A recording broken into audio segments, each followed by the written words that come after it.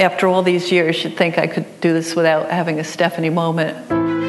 I was not an overnight success. I scratched and clawed my way up. My family was so supportive.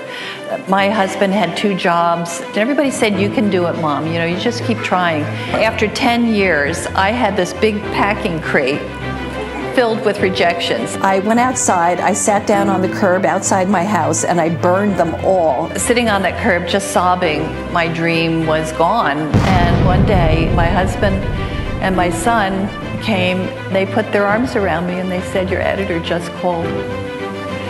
And that was how I got published. Janet Evanovich brought the world of Stephanie Plum.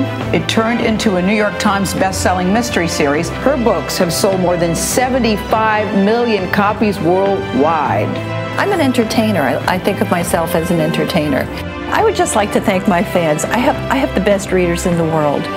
This is like a group effort, me and the readers. We're all part of a big family. The famous Stephanie Plum series. The latest in the Stephanie Plum series. I love writing these books, and I can't wait to get up in the morning and go into the world of Plum. I think family is important. I think that community is important. The readers, the booksellers, we all get together. This is all, a community effort. You're probably the most popular mystery writer alive. And we're still growing readership.